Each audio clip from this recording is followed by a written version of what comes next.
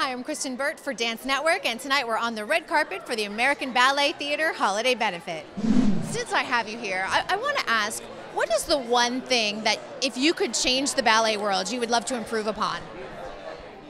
I would love to be able to have the public in general not intimidated by it as a performing art. You know, it's a magical art form in that it uses body language as the primary form of communication, and everyone understands body language. You know, it's interesting though, I feel like with Stella and Misty in the company, that it is opening up to a lot of audiences. Are you seeing that? I do. And I think that part of that is a conscious push on our part, that if we're to be the nation's ballet company, we have to start reflecting what the nation looks like on the stage. And it has made a palpable difference. You can tell it, you can feel it in the audience.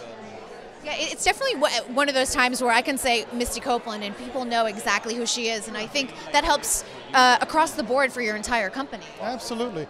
You know, the last time we had a household name that was a ballet star, they were all Russian. There has never really been an American, forget an African American, as a household word attached to the art form of ballet.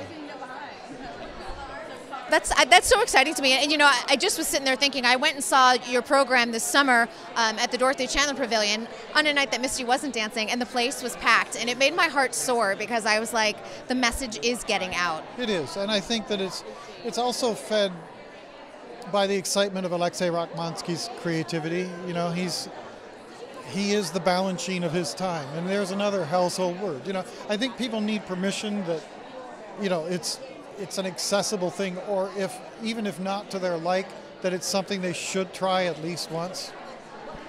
And for 2017, what are you looking forward to with the company? I'm mostly looking forward to our newest creation. Alexei Rachmansky is in the process of creating a new story, full-length ballet. And it's going to be incredibly fantastical. The best way I can describe it is the Chocolate Factory meets the Wizard of Oz. You know, it's whimsical and wonderful, but rooted in classical music, which is fun. It's Richard Strauss music.